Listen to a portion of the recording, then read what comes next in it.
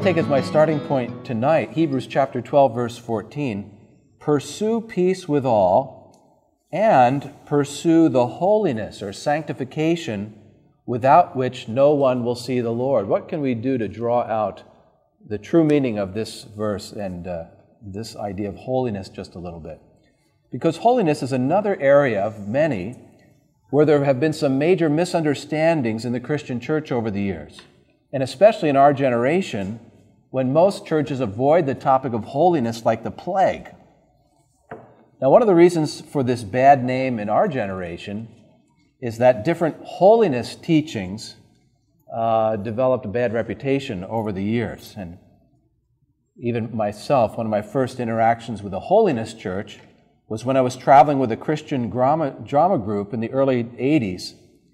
And we were down south somewhere in the east side of the country at a Baptist school, trying to bring our Christian drama into that school.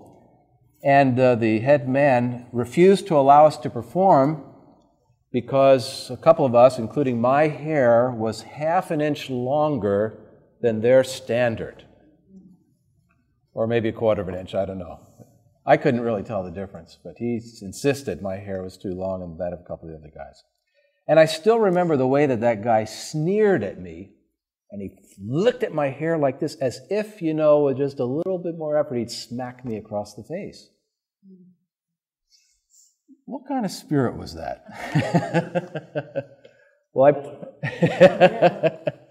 I promise you that attitude has nothing to do with biblical holiness, except maybe for the verse in Isaiah 65, verse 5 that says, "Those who say, 'Keep to yourself, do not approach me,' in other words, keep away from me, for I am sanctified or set apart from you," or as some translate this verse, "For I am holier than you," these are smoke in my nostril, a fire burning all the day. Well, that doesn't sound too good to be a smoke in the nostril of God, to make God that angry day after day that the smoke is pouring out, Well, some of these old-time holiness groups had regulations about dress length, about hairstyles, about clothing, about jewelry, even whether or not you could wear wedding rings, and on the lists went. Now, I'm not saying that care in clothing is a bad thing. Even in the Bible, in the Old Testament, God gave some very direct and specific instructions about clothing that was to be worn, such as the garments, even the undergarments of the priests, the fringe and the tassels on the cloak of the ordinary Israelite. And the New Testament, too, counsels women especially to be modest in what they wear. As it says in 1 Timothy 2, verse 9, "Likewise, I want women to adorn themselves with proper clothing, modestly and discreetly, not with braided hair and gold or pearls or costly garments." And Paul talks about the length of hair in 1 Corinthians chapter 11, both for men and for women. But for some reason, when these things become too much of a focus of the teaching, and especially when a lot of man-made regulations are added to it, it easily degenerates into this holier-than-thou attitude that God hates, in which people think they're right with God just because of what they're wearing or not wearing. And this is exactly what Jesus criticized the Pharisees for. In Matthew 23, verse 25, he said, "You clean the outside of the cup and the plate, but inside they are full of greed and self-indulgence." Or as the Pharisee said in Jesus' famous parable, going to the temple to pray, "I thank you, God, that I am not like other men." Well, holiness is not supposed to be a way to see yourself as being better than others. But nor, on the other side, is true holiness some kind of a mystical essence that can be transmitted to you from a holy person or a holy object by touching it or by wearing it. This is part of the idea behind the holy relics that were such a rage in Christianity for so many hundreds of years and are even in some places today. For example, when David was a baby, of course you don't remember this, David, but we were in the Holy Sepulchre in Jerusalem, and this old Christian lady just picked him up out of his stroller and rubbed him against the icon that stands in the place where Jesus' cross once stood. Now, I have no idea why she did this. She didn't speak any language that we knew, so we couldn't talk to her about it. I'm supposing she thought it would bestow some kind of a blessing on him or on us or something like that. In the Philippines every year, a couple of people are trampled to death when the crowd rushes to touch their handkerchiefs against a certain idol that's brought out of one of the churches on a certain festival day. And the idea then is to bring that handkerchief back to somebody who's sick so they'll be healed. Well, it is true that in the Bible God healed people through handkerchiefs and aprons that the Apostle Paul had touched in Acts chapter 19, verse 12. In the Old Testament, a dead man was brought back to life when he touched the bones of the prophet Elisha. But while healing and miracles are wonderful, gracious works of God, being healed or receiving some kind of a touch from God does not necessarily or automatically make you holy. Nor even does praying for somebody and seeing them get healed necessarily mean that you are holy. And Jesus specifically warns us about those who prophesy and do miracles in His name, yet lead lawless, in other words, sinful lives. It says in Matthew 7:22, "Many will say to me on that day, 'Lord, Lord, did we not prophesy in your name, and in your name cast out demons?' In the end, Jesus says, 'I will declare to them, I never knew you.'" Well, what I'm trying to point out is that holiness and, let's say, healing, for example, are two completely different things. While healing is something that can be transferred directly from one person to another, ultimately, of course, from God, holiness cannot be transferred like this from one person to another, at least not biblical holiness. And this is an issue that's directly addressed in the Bible in Haggai chapter 2, verse 12. I know we don't get into Haggai very often, so we'll treasure the moment when we can do that. In Haggai chapter 2, verse 12, the translation is there in your notes. It says, "If a man carries holy meat," now this is meat that's been sanctified by contact with the temple in some way. "If a man carries holy meat in the wing or corner of his garment," in other words, the corner of his cloak, "and with his corner, the corner of his garment, he touches to the bread and to the stew or to the wine or to the oil or to any food, is it made holy? Does contact with the holy make the object which is contacted holy?" And the priests answered and said, "No." What is holy, in other words, cannot communicate that holiness to something else by simply touching it, by just having contact with it.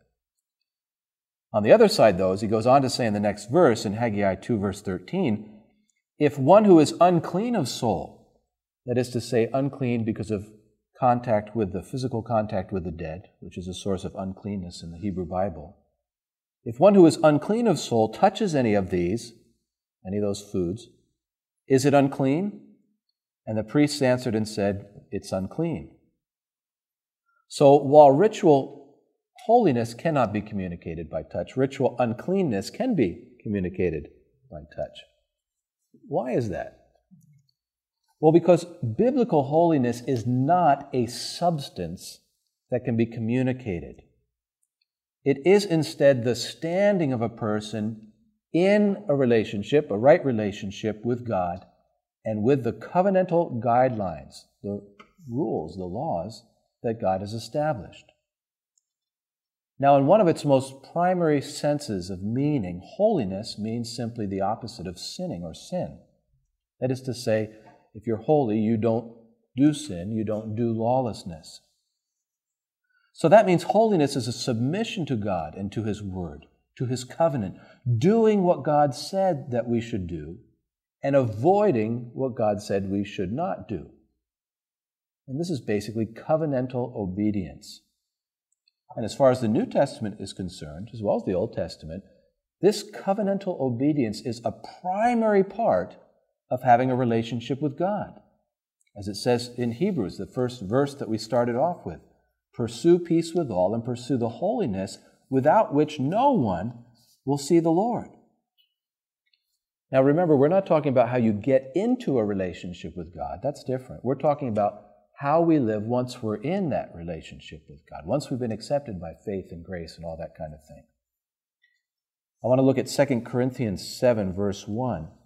says, therefore, having these promises, all the wonderful, great promises of God, beloved, let us cleanse ourselves from all defilement of flesh or body and spirit, which will bring about a result in holiness in the fear of God. What is it that we're called all through the New Testament? Saints, right? Holy ones is what it means. That's who we are called to be in Christ. And what is the powerful, or who is the powerful one dwelling in us who makes this possible? The Holy Spirit, the Spirit of holiness. That's why He's called holy, to bring that holiness into our lives. But even He doesn't do this just by His presence, just by a touch. Rather, as it says in Romans 8:26, He prays for us, He intercedes for us. And let's read that in Romans 8:26. But in the same way, the Spirit also comes to help our weakness. For we do not know what is necessary to pray, but the Spirit Himself intercedes with sighs or groans that cannot be expressed in words. Even the Holy Spirit of God, God Himself, cannot make us holy simply by being in us. But He can help us to obey God by praying for us. I kind of like to think of it like that picture of Moses in the desert when they were having that battle with the Amalekites. And, the guys were holding up Moses' arms. The Holy Spirit is there to, as it were, hold up our arms to help us to persevere in prayer. And look how Paul continues in that same section in Romans chapter 8 there.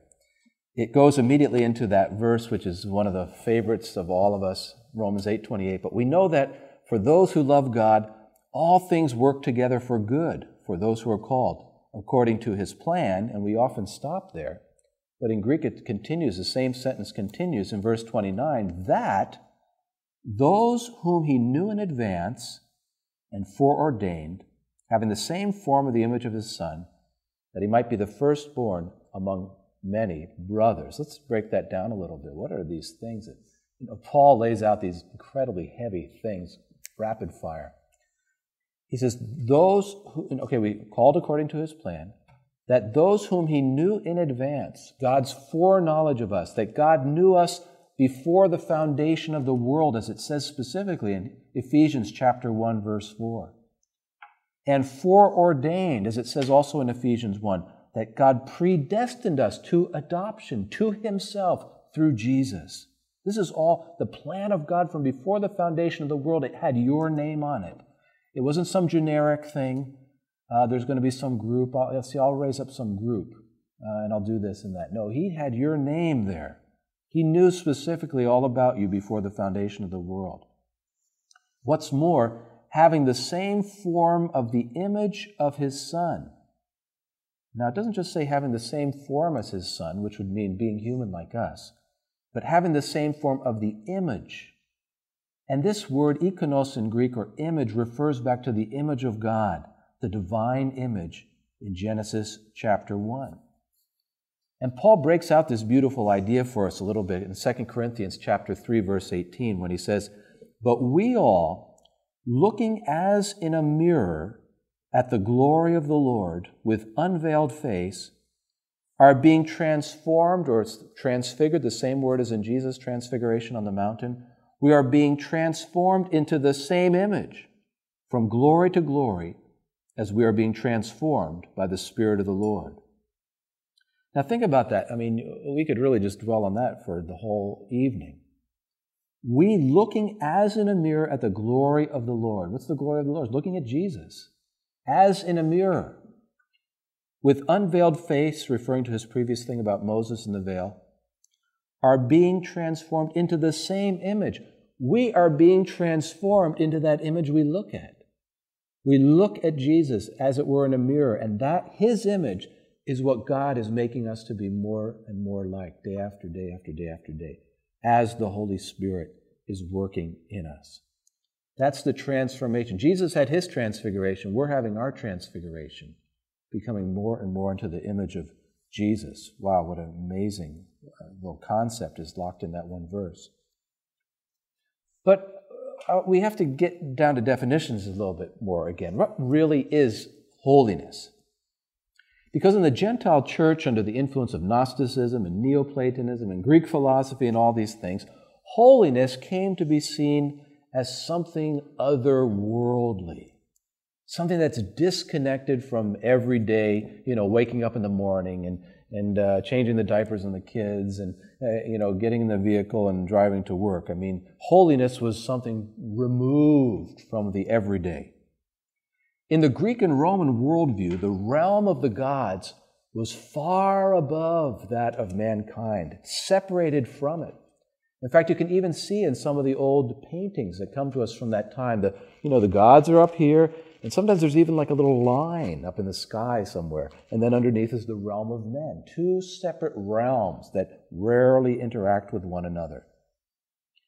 And this view of reality, with the realm of the holy up there and the realm of the mundane or even unholy down here, this radical disconnect between these two things, is one of the reasons why, philosophically and even linguistically, even in terms of language, it was very hard for the Greeks to express the idea that God became a man.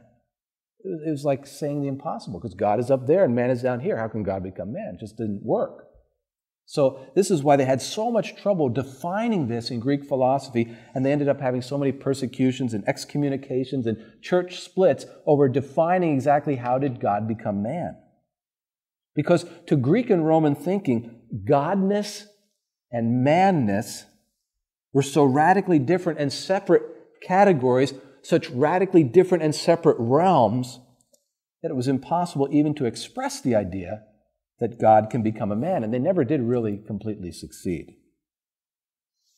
To contact this otherworldly realm of the divine, pagan Romans and Greeks would go to places, holy places, that were seen to be points of contact between this world and that world. For instance, one of the places they would think of as a contact point like that is caves where water came up out of the ground, from a hidden source, a gate to the underworld. Just like at Banias in Israel, which in Jesus' day was called Caesarea Philippi. It was seen to be a meeting place of the mundane world and the supernatural world. And so many pagan temples were built there beside the cave which has the water flowing out. And this is what Jesus was referring to when up on one of the surrounding hillsides, he said in Matthew 16, verse 18, "The gates of Hades," that is to say, the gates of the underworld of the dead, of which Caesarea Philippi was seen as one of the entrances, "will not prevail against the church." In other words, those gates will not be able to stop the church. The church is going to bust through those gates and rise from the death. Death, that is to say, in a short form, will not hold us back. But pagan Romans would go to these holy sites to try to have an experience of the divine, to make contact with the radically other world of the gods. Even if it was in a city, a pagan temple was a place that was set apart, had courtyard around it, and it was a place that was seen as being quite different than the ordinary world of daily life. But this idea of the holy as other and out there is radically different. In fact, you could call it the opposite of the biblical view of holiness. Because the biblical view, and I'm not saying the traditional Christian view, because the traditional Christian view has been very influenced by the Roman view. But the biblical view of holiness is not a disconnect from everyday reality in which you try to make contact with this distant realm, but rather it is to awaken to the presence of God right here and right now in the ordinary, everyday world, and to make room for Him in your life in that everyday world. Completely different view of things. Now, the reason that people are easily mistaken or misled in this area, just don't get it, is because biblical holiness also calls for separation. In fact, the root of holiness in Hebrew means separation. But the biblical idea of separation is completely different than that of pagan religion. And I shouldn't just say the Romans. I mean, it's still true of pagan religion today. Biblical holiness does not call for contact with that other realm, but rather as a way of responding to the living God who is right here and right now. In other words, to separate yourself from the way of the world by adopting a lifestyle that is open to and in tune with God. And you don't have to do this on a mountaintop someplace. It can be done anywhere, even in a busy marketplace with all kinds of non-believers around you. In the one view of spirituality and holiness, you withdraw from the world in the attempt to contact God. And this came right over in the Christian church. We have all the monks and the nuns going out to these places to try to develop a spiritual life, because spiritual was looked at as different than the world, and so you had to get away from the world to do it. And so they went to these distant places, up on mountaintops you had to get to by rope ladders and all kinds of wild ways to separate themselves. Well, they had the word separate right, but they didn't have the meaning of the word right. Because in the biblical view of things, to have a spiritual experience, you don't go away from the world. To have a spiritual experience, you go to the world. To put it in terms of our Christian thing, you go to the sinner to share Jesus with him, and in that contact, God shows up. You go to the sick to help them, and in that contact, God shows up. You go to the persecuted person or that person in jail and to minister to them, and God shows up. You meet God when you do what He says, when you reach out to a lost and a hurting world. It's a completely different view of what spirituality is all about. In one, holiness is based on how you feel, and you're looking for that spiritual feeling. And if you don't have that feeling, then you don't think about spirituality. You don't talk about spirituality. It depends on how you feel. In the other view, the biblical view, holiness is based not on how you feel, but on what you do.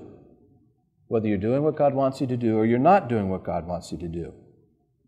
And of course, when you do what God wants you to do, it will produce a feeling, a good feeling, because you're doing what God wants you to do, and you're closer to God, and you'll feel the presence of God, but it's a different order of things. And this is a very, very important difference that we need to understand, because really the church doesn't get it even until today. How many people go to church and they're looking for a feeling, an experience? We had in our church in the Philippines one time, some people who had come to our church a few times went to another church, and they said, "Oh, we felt goosebumps over there when something was happening, So we're going over to that church." Okay, goodbye. They were running after a feeling. And a lot of churches today are built on feelings. Everything in this church is calculated to get a certain feeling, a mood, presence of something spiritual to people. And if that's your only goal, that's paganism. That's not biblical religion. Because biblical religion is pursuing God in a covenant relationship, which means being faithful to that covenant. And when you are faithful to the covenant, the presence of God will come into your life, and it won't be such an up and down thing, here today, gone tomorrow, but a constant, abiding, deep-rooted presence of God in your life. So this is a difference that we need to look out for even in the church today. We still haven't quite exactly got it. And to get it, we need to turn to the Old Testament in some areas that have been basically ignored by the Christian church. And that has to do with some of the separation laws that are in the Old Testament for the Israelites. In the Old Testament, the Israelites were set apart to God by the commandments of the law. And such simple things as not eating pork or shelled seafood and the other food laws made a distinction, a division, a separation between Israel and the other nations. It didn't mean they had to go to a distant island. They could be right there with everybody else, and were always. But there was a distinction in how they lived their lives.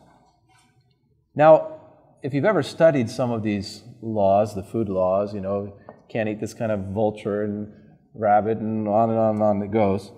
A lot of people, both Jews and Christians, have tried to analyze them in terms of health or hygiene, and have come up with some explanations that are very convincing, after all, pork, you can get trichinosis, and back in those days they didn't have proper refrigeration, and, it'd be a good idea not to eat the pork. And you can go on and on like that. I mean, people have written whole books about this, which are fascinating to read. But the problem is, whatever system of interpretation you come up with, it never seems to be able to apply to every case. And so you always come up short. And ultimately, as the rabbis themselves teach, it comes down to one thing and one thing alone: that God chose to distinguish His people from all the others on the face of the earth. So it really doesn't matter if there's a logical reason that we can understand or not. What matters is that, whatever it is, this is how God chose to set His people apart. And this wasn't just through the food laws, of course, but through the whole of the Mosaic covenant.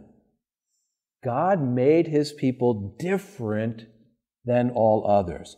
He separated them from the surrounding nations, and He drew them to Himself by means of His commandments, as it says in Exodus 19, verses 5 and 6. And now, if you will listen attentively to my voice and keep my covenant, then you will be to me a precious possession, more than any of the other peoples, for all the earth is mine, and you will be for me a kingdom of priests and a holy nation. And again, this separation did not at all mean that they were to have nothing to do with the other nations. In fact, just the opposite. They were to be a testimony to the nations, a light to the nations. There would be priests to the nations. And not just nations in the abstract, but even at the moment when God was delivering this from Mount Sinai, there stood among them this huge mixed multitude that we've been talking about. The Gentiles were right there already, that they were supposed to be priests to, and intermediaries to draw them to God. Israel itself, wasn't in some kind of isolated place. Israel in ancient times, before airplanes, was on the road between Africa and Europe and Asia. If you wanted to go back and forth between those continents without going into a boat, you went through Israel. They were on the highway of ancient times, with all kinds of people moving through constantly back and forth. Why? Because God wanted exposure for them. He wanted people to see them. He wanted people to interact with them. So the separation we're talking about is not a geographical separation, but it's a separation of a distinctiveness. And it was especially strong at the family and personal level. A different way of doing some of the most basic things in life because of their relationship with God. Things you just couldn't miss. Well, this idea of separation from the ways of the world is a key idea in the Old Testament. And the Jewish people have absorbed it very beautifully over the years, and I'd like to reflect that by saying for you the beautiful blessing which is said at the end of the Sabbath. They have a little thing that they do when the Sabbath is over, and you smell some scents, fragrant herbs. They have a candle burning. You drink a cup of juice or wine, and this is the blessing that they say at that time. Blessed are you, Lord our God, King of the universe. You recognize that first part already from some of the things we've done. All the blessings begin the same way. Who makes a division between the sacred and the secular, between light and darkness, between Israel and the other nations, between the Sabbath and the 6 working days. What a beautiful and a profound insight into the ways of God. That He introduces distinctions and separations for His purposes, both in the natural order as well as in His instructions for human life, in His Word. And Christians have basically not got this, So we too are called to be separate. But that doesn't mean to slam the door in the face of somebody else and get away from me because I'm holy, which is the attitude that, unfortunately, a lot of us take time to time, a lot of times without even thinking about it. The biggest opportunity, I think, is... And for this, I'd just like to look at 2 Corinthians 6, because I just want to finish up here. 2 Corinthians 6, verses 14 and following, verse 16. But what agreement is there for the temple of God with idols? For we are the temple of the living God. As God said, I will dwell among them and walk about among them, and I will be their God, and they will be my people. And this is what I kind of want to use to tie up my thoughts, and that's that this idea of we are the temple, that God wants to dwell here in us every day, in, day out, is the exact opposite of the pagan religious view of God. God wants to be with us, but the way in which that can happen is through us being holy. It cannot be where there is unholiness. He just can't go there. He abhors it. So the way that we provide a place where God can come and dwell with us is through obedience.